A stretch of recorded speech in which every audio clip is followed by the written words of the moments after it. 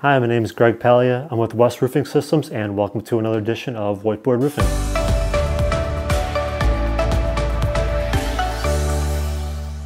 In today's episode, we're going to talk about Spencer Forge and Manufacturing, which is a project we did last year in 2021.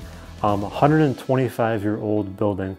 It's in Spencer, Ohio, and we did spray foam over certain sections of the roof. But this project was a winner, second place winner at SPFA 22 for a spray foam roof under 40,000 square foot.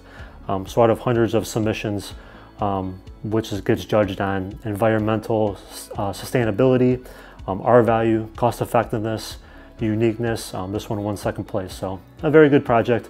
Just wanted to go over a quick summary of it today and leave you with that.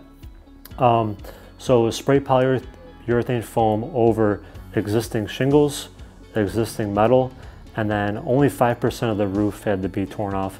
Just older shingles that were 60+ years old. Some of them had to be removed, put a cover board down, and then spray foam over that.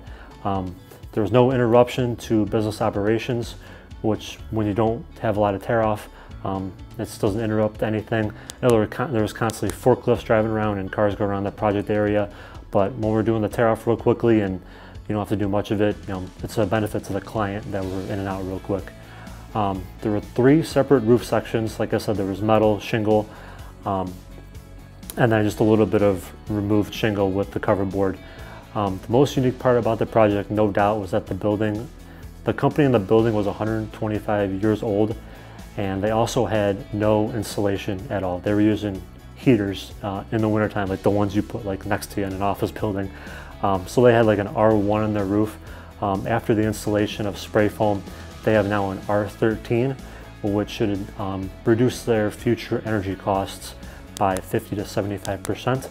So not only are you reducing costs on the initial installation by reducing tear off, but you're lowering your energy bills in the future going forward, which is a great benefit to the customer.